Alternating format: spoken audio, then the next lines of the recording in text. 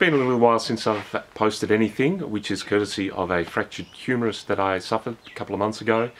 And so I thought I'd change things up a little bit today and show you some winter maintenance, changing a tyre, or even just simply replacing your sealant. I was starting to hear a bit of a rattle in my front tyre, courtesy of these little balls, and so it was time to replace the sealant, and I figured while I'm there I may as well replace my front and rear. So I've been running 2.6s on the front and rear, changing it over 2.5 DHF and DHR. I'm going to show you how I'll do that using only a floor pump. So the trick for getting it to bead onto the rim is pretty simple, and hopefully you'll enjoy this video and we'll learn something and be able to do your own repairs. If I can do it, you can do it too. Thanks for watching. Make sure you like and subscribe, leave a comment. Let me know how you went changing your tyres. So obviously the first thing we're going to do is take the front tyre off, let some of the pressure out, and then take the tyre off altogether.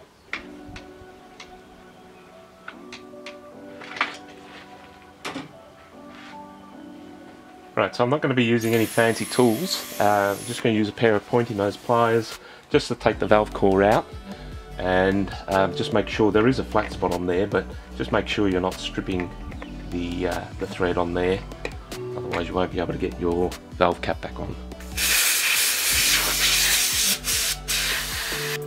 Then just simply unbead the tyre. Once you've done that, take your tyre levers and take your tyre off the rim altogether. So the sealant is probably one of the last things you need to worry about. A couple of things that you need to bear in mind is, first of all, make sure you have the rotation of the tyre set correctly. Usually the tyre will have it written on there which direction that the rotation should be in.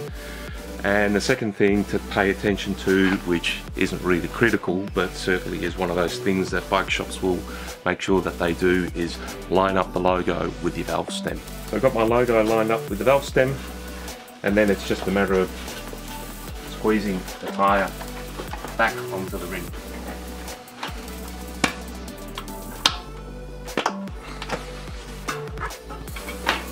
And now I just work the front over the top,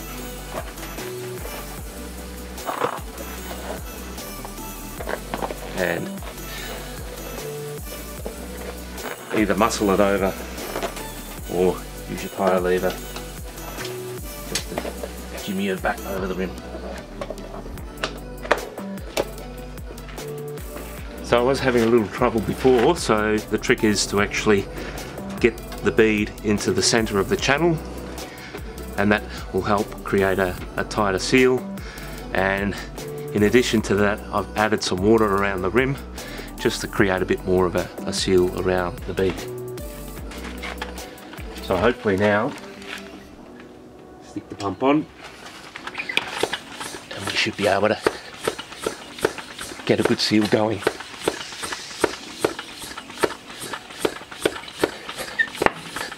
Wait for the telltale pops.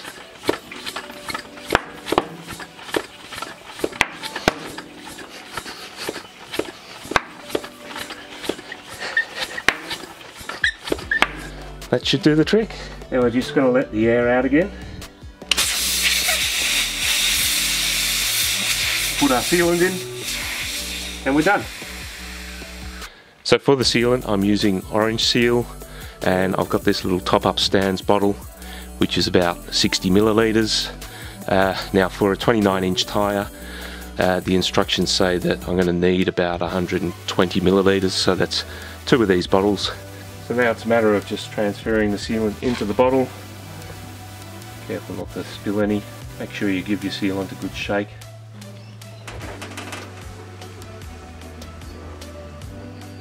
That's one bottle in.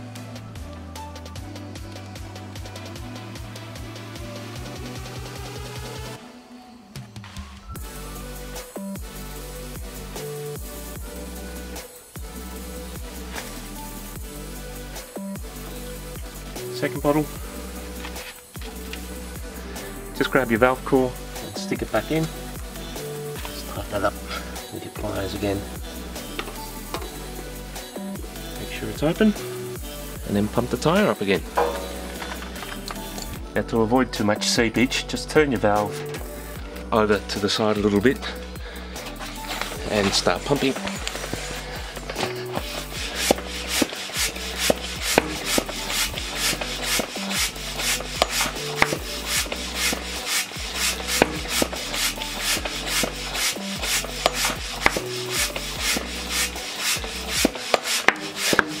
I generally make sure I over pump a little bit, just to make sure we get a good seal.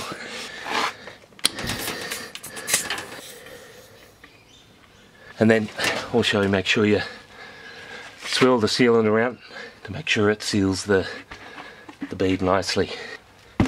That's the wheel done. Then it's just a matter of rinse and repeat for the other wheel.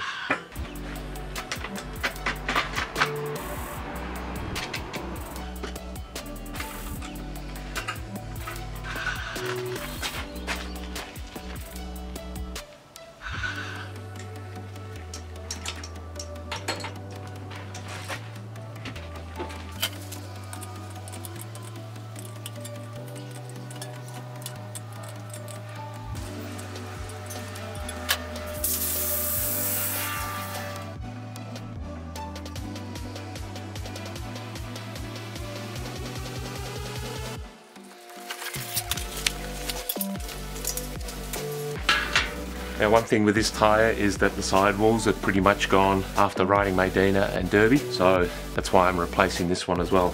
Although the tread's still okay, you may as well replace it for summer season and a bit of winter riding. Now, the sealant has certainly dried up in this one, so it was well overdue for replacing or at least topping up. Now, I do have a bit of a ding in this rim, so hopefully it'll seal. I mean, the other tyre sealed okay, so hopefully it'll seal again this time.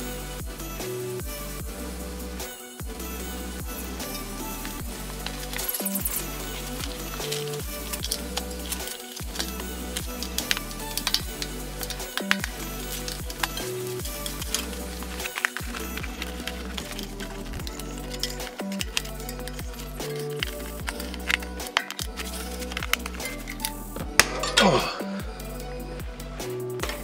It's a bit tougher to get on this one.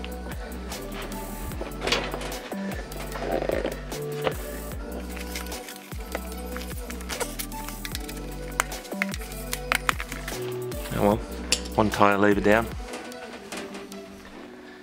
So again, just making sure that sits in the centre channel. If it doesn't work the first time, I'll just get some moisture, a bit of water around there.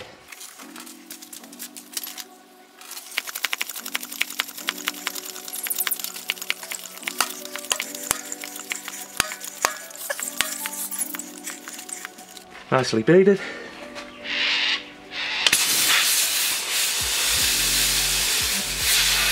That one's holding the bead a lot better than the first one.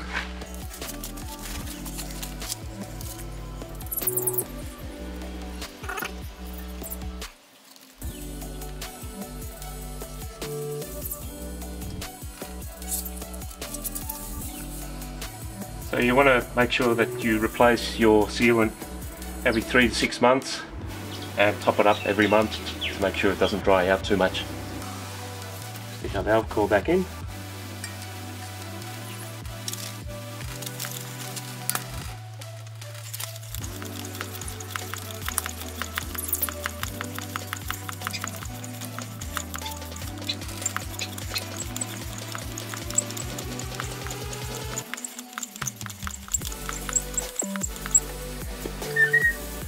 I've got that at about 40 psi.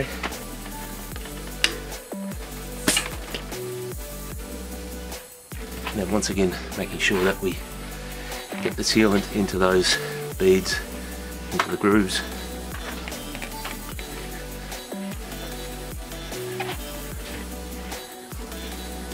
And we're done.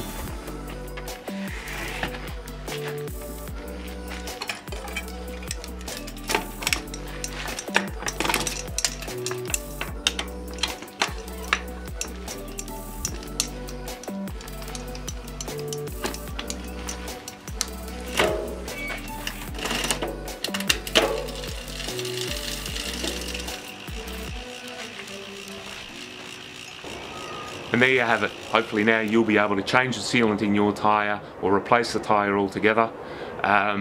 Just make sure that you double check the rotation of the tyre before you fit it to the rim. If you're OCD and you want to make sure you look like you know what you're doing, line up that logo to the center of the valve, and then also make sure you leave that valve core out before you start pumping. That'll just allow you to maximize the airflow within your tyre. Place the bead of the tyre into the center channel of your rim. That will make sure that you get a good seal going, and if you are having trouble, add a bit of water to improve the quality of the air seal. And then when time comes, start pumping like crazy to get that tyre to fit the bead. Listen for the telltale pops, and hopefully all should be done.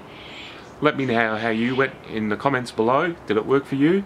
And let me know what else you'd like me to cover. Make sure you like and subscribe, and thanks for watching.